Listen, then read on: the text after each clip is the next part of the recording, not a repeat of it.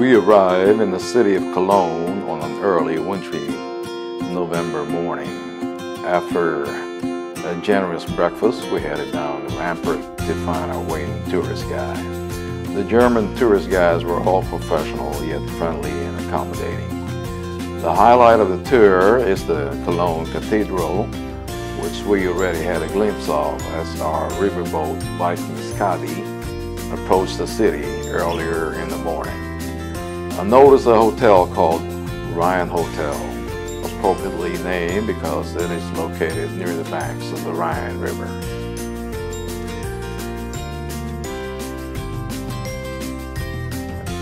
As we approached the dome, also known as Cathedral, we were all, of course, very excited to be in the vicinity of this work of art. It looked so majestic from near and afar. It had been standing for centuries now. As you can see by the scaffolding outside the cathedral, work is continuously being done to ensure that it keeps on standing for the next centuries to come.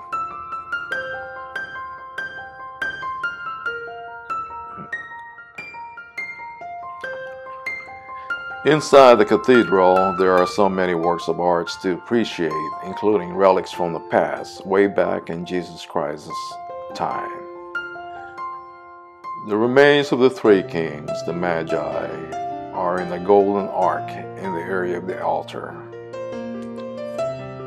I'm not sure how much of the three kings' remains are kept in this cathedral, but to just learn that there are remains from the time of Jesus is mind-boggling.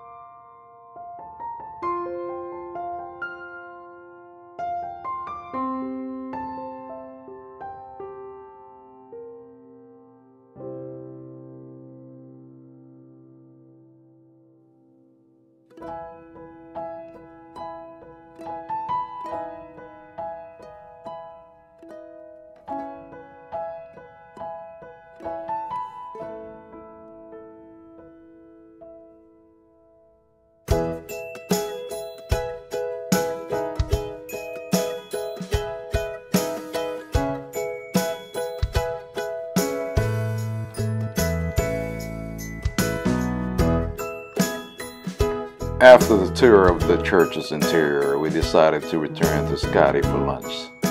After lunch, we toured the cathedral area on our own, visiting souvenir shops and even a Louis Vuitton shop. We also visited a chocolate museum where I found out it is so hard to control my shopping impulse. With the help of my wife, I managed to depart the premises without buying anything. Good thing I didn't indulge in any chocolate spending or eating because the theme of Skadi's evening program was Bavarian Night. The dinner was excellent as always. What else? An array of German fare to enjoy. Compliments to the kitchen and dining crews.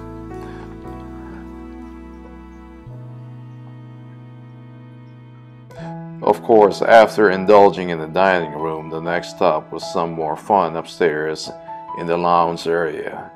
The singer-pianist was ready for us, playing an eclectic selection of danceable music. A group even started to do a conga line.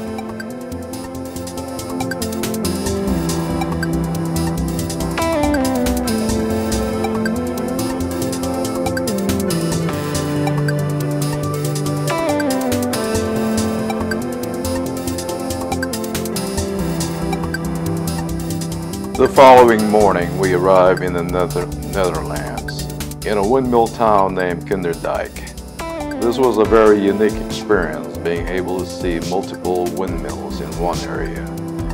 We learned that people could live in a windmill after passing some training and stringent requirements.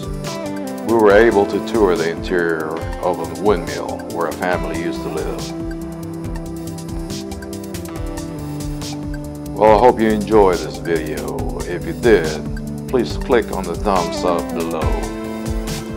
With your support, I'll be able to continue producing more interesting videos for your enjoyment. Besides clicking on the thumbs up, please click on the subscribe button also below. Thank you, and I hope to hear from you next time. Come visit us again, okay?